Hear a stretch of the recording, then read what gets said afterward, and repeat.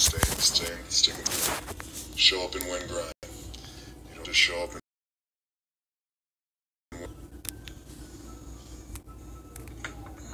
just looking for some information from the parts from C4. Let's see.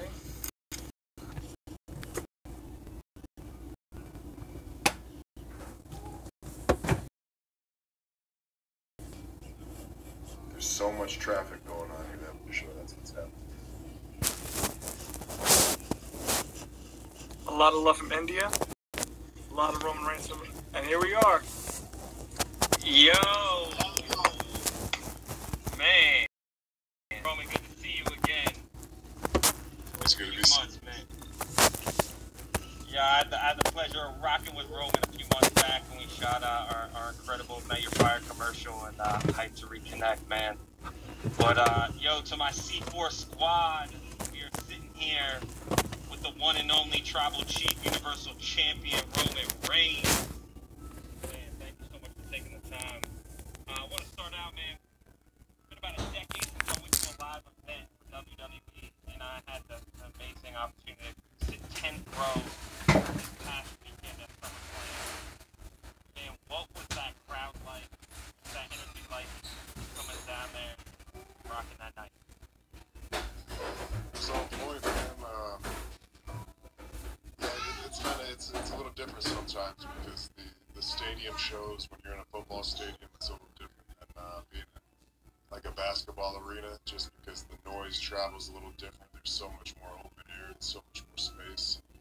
But man, you know, and also when you go on at the end, you're dealing with a crowd who's kind of been in it longer. You know, they can sometimes tire down. So to be able to go out there and you know, energize them back up, get them back into it, get them real loud. It's always a goal, but when you do it, man, it just makes it so pleasurable. So yeah, Vegas brought it. SummerSlam was incredible. We broke records. We made history, and the most important part is we retained. So that that's I gotta tell you, man. After my shoot, I had to go get me my own Universal Champion belt after rocking with you on that shit, man. I had to have one. So mine ain't like yours, but you know, we do our best. So let me toss in a C4 question. What was the first time you ever tried C4? And you know, what do you think of the product? Well, you know, I mean, I've been into athletics and training and fitness for a long time, so I mean, I've definitely tried C4 far before the partnership. And it's one of those deals too where, especially when you're in a locker room, that's kind of like, hey, if you forgot, you got any pre-workout, you got anything to help you some energy, you know, pick me up real quick. And a lot of times, the guys would always have C4, so I've always been up. Keep tabs on the product, but as far as whenever we came out, you know, with the actual energy drink, like in the can, you know, it was within the partnership that, you know, kind of was the first time being introduced to it. And I'm serious, man. Like it's really good. I'm not just saying that like as a plug or anything. And I drink this stuff with dinner, and I knew I was gonna go back to bed. Going to bed after like 2 hours, I didn't have anything else to drink. But I was like, man, screw it. I'm gonna drink it anyways because it tastes good. It quenches your thirst. It gives you that, like, especially if you're on a hardcore diet, it gives you that taste. You know what I mean? To where you almost feel like it's a treat, but it's, you know, 0 calorie. With great energy and everything to turn on that focus. Yo, I'll just hit you with one more with that. What is training for Roman Reigns like? And I'm a crack mom while we get at it, but you know, what's training like for you day to day for Roman Reigns? You know, I think for me, I have to try to train at like a championship level every single day. Anytime I step into the gym, to me, it's about my career. It's not just, you know, I take a lot of pride in my health and my fitness, but my actual, you know, means of earning money comes from being a world-class athlete, being a world-class performer. So it's tied in. So it's kind of one of those things where it's like, it's a pleasure. I enjoy being in the gym.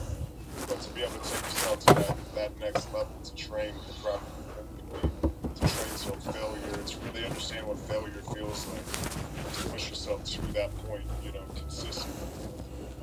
You got to kind of go to a dark place sometimes. You really, you know, be able to just put on the blinders and just put that tunnel vision in and just really get after it.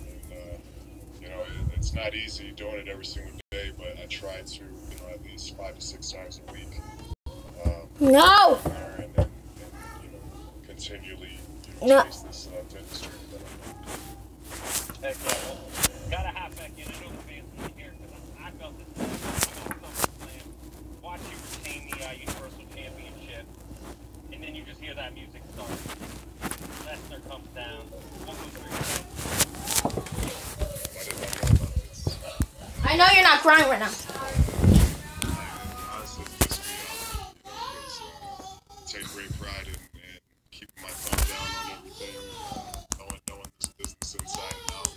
We have a special counsel for a reason, Paul Heyman, to keep me in the loop on every little detail that I need to know. I mean, you're the face of WWE. These are all the little pieces of information, the facts that you need to know if Brock Lesnar has, you know, entered the stadium or the arena. That's something that I need to know as the Universal Champion. So I think being extremely frustrated and irritated was the overall, you know, initial emotion that I went through. But then you have to go through the process of, oh, it's Brock Lesnar.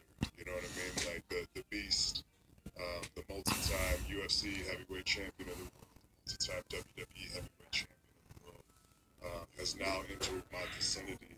So anytime, it's like when a bear, you're in the forest and oh crap, there's a bear.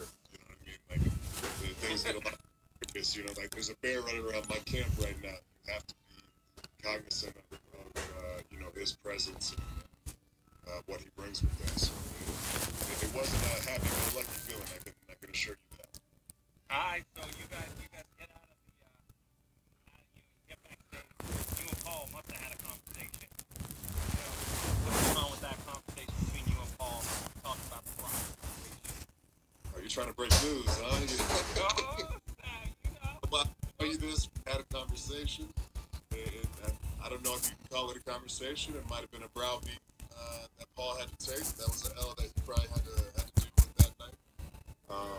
We've had, you know, and I don't fancy myself as like, you know, I'm not a hothead. I like to think about things. I like to chew on them and process them and be a smart businessman and you know, a smart competitor. At that being said, but I think tonight on SmackDown, we'll be able to really, you know, dive into all these different scenarios that are possibly on our plate right now. So we have a tricky, you know, path to kind of work with this.